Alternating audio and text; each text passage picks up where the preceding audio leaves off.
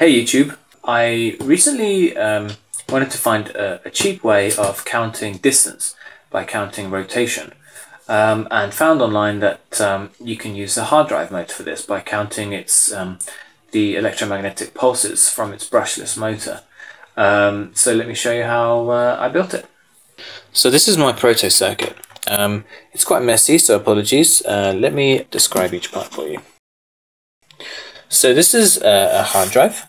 I've stripped it out, so it doesn't have any of its heads or armature or magnetic parts. So it's just the motor, and we've got three leads soldered to the 3 pins coming off the motor. Some drives use 4-pin motors. There are schematics online about how to interface with those. But in my case, it's 3 leads. 2 are used for signal and 1 for reference. So moving on to the proto board. This here is just an old blown nano. Some of the analog inputs are blown, so I'm just using that to program the Pro Mini. The signal path, basically the signal comes in through this cable here. It then goes into an op-amp IC, which is I believe it's a 324 or 326 or something like that, which has 4 op-amp circuits inside it. 2 are used in this project. Basically, the signal comes into here. The op-amp amplifies the signal. It's then fed into a couple of digital inputs on the Arduino. You'll see in the code in the description which pins they are.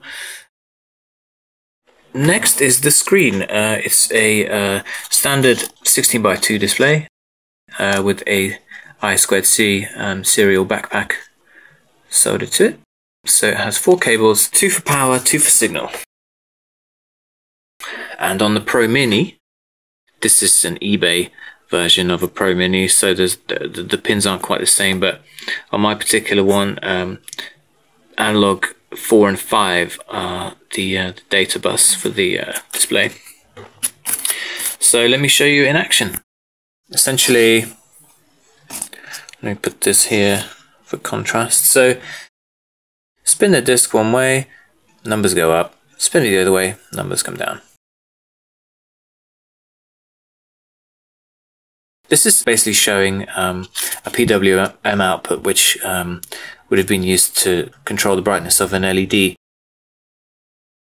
So it's just being printed to screen. So basically the increments, the numbers increment based on a range of 0 to 1 to 255.